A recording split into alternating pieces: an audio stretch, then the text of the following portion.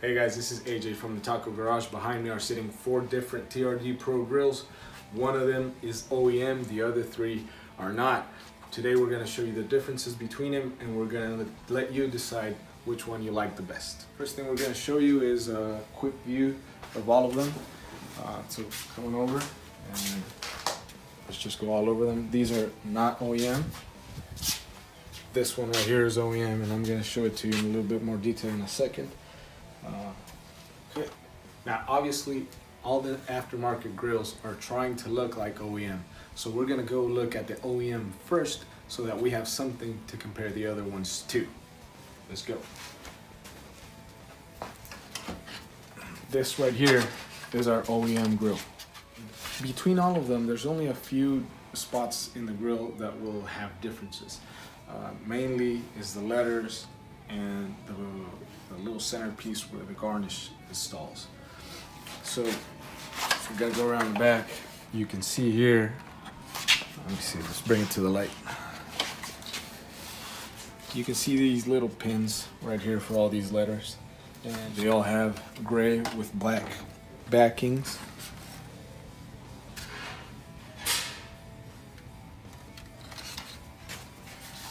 And they are located using these pins. The garnish goes in this spot. That's for those of us who have 2018s or later. You see this one rattles a little bit. This piece isn't really tight in place. Now, next we're going to show you this aftermarket grill. Pretty similar. One of the differences is the letters. You can see the A and the T have a gray background, unlike the OEM that has black background for all the letters. These are going to be a little bit different for that reason. Around the back, you can see that the letters are located on the grill in a pretty similar way as the OEM. The letters attach on this grill using double-sided tape. And that means one thing, and if you bring the camera up close, you can see right there, there's a gap. It's a small gap, and you can't really see it from the front, obviously. But if you get up close, you can see a gap. Now, you would think that's a defect, but let me show you the OEM.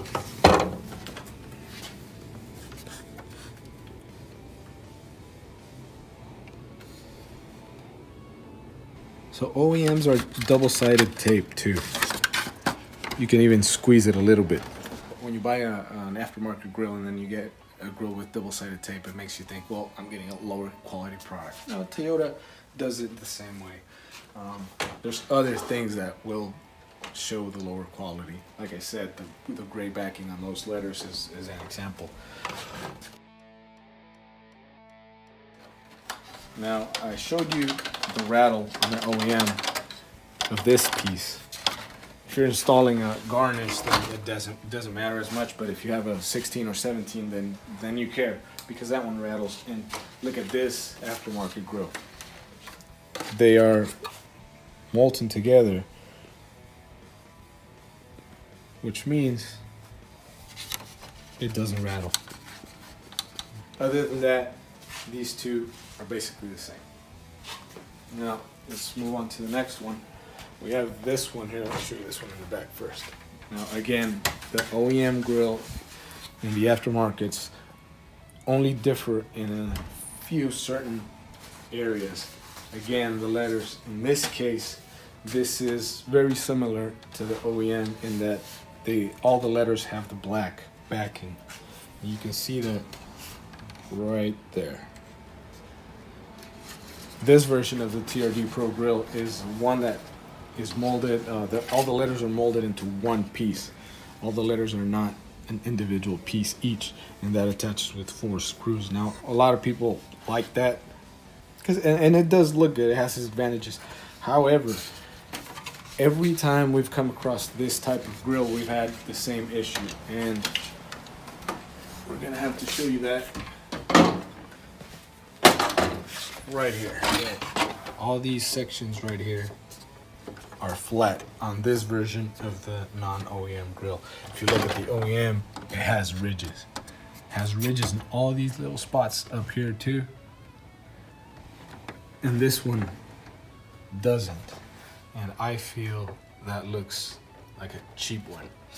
Okay. Now, if you look at the other two aftermarket grills that we have, they do have those ridges. So it's a close-up of one of them, and then the other one will also have the ridges. So in my opinion, both of these look better than that first one. And if we go back to this other one, you'll see that this is also loose. Now, we tried putting a garnish on this version, and it was harder. Number one, because taking out these pins is hard because of that little metal clip that they have in them. You wouldn't think so, but that's hard to take out. Or harder than the other ones where you just have to break off the pin. So we have one more aftermarket grill to show you, but before I do that, I'm going to remind you what the differences were between the other ones. I know it's a short video, so you probably remember, but still. So OEM has the gray letters with black backing on each of them. They are attached with double-sided tape and alignment pins. This centerpiece is loose. It's attached with push nuts that are a little bit hard to take out, but if you needed to. But that's how that's attached. The front has the ridges like it's supposed to, because that's the OEM. And then we go back to the first aftermarket that we showed you, and that's this one. This one looks pretty good. The only bad thing about this one is that it has the the gray backing on the A and the T. So these are also double-sided tape letters. They align the same way as the OEM with pins. The centerpiece is molten in there, so it's pretty tight, breaks off pretty easy. It's easy to take out, and it has the ridges. But again, the disadvantage on this one is the gray backing on those letters and that they are double-sided tape. So the second aftermarket that we showed you has the flat sections throughout the grill, which looks cheap. The letters are all with black backings, which is good. They attach with screws, which is also good, but this piece is no good. We tried an OEM garnish on this before, and it didn't really fit very well. Plus, taking this piece out wasn't as easy because of these little brackets that they use. Now, if we go to our third aftermarket grill, you'll see that each letter has a black backing. You'll also see that it has all the ridges, just like OEM. Letters are attached using screws. And the centerpiece is molten in there, which means there's no play in it.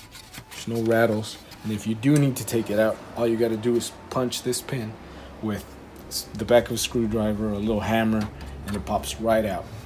The garnish will fit perfectly. So of the three aftermarket grills that we showed you, the third one is the one that most resembles the OEM. But now we're going to show you the differences between those two in a little bit more detail. Okay, so number one difference between that third aftermarket grill and the OEM is the way the letters attach to the grill. Again, in the OEM, they are attached with double-sided tape, and you don't get to do that. If you buy the OEM grill, you're going to get it just like that, with the letters attached. So you're never going to see that double-sided tape, but that's how they attach. On the aftermarket, they get screwed in. So this is more secure. This is difference number two between the third aftermarket and the OEM is the centerpiece. Again, on the OEM, you get this centerpiece that rattles. If you have an 18 or 19, you're going to remove that, or 20. And removing it on the OEM means you have to break off these push nuts, which isn't very easy. But if you go to the aftermarket and you have a 16 or 17, this doesn't rattle. And if you have a 18, 19, or 20, You can break these off real easy. Super easy to break these off. Again, you just grab the back of a screwdriver and tap in it, and it breaks right off. So it's very easy to install the garnish on this. There's one more difference between the grills that we didn't mention before, and that's the finish. The OEM grill will have a slightly glossier finish. Aftermarket ones have basically the same finish, and it's a flatter black than the OEM. It's a flat black versus a slightly glossy black on an OEM. So that wraps up the video comparison. In case you didn't figure it out yet, the third and best aftermarket grill that we showed you is ours. If you liked the video, if you got some useful information out of it, please consider subscribing, and hopefully we'll be able to get you some more of these videos pretty soon.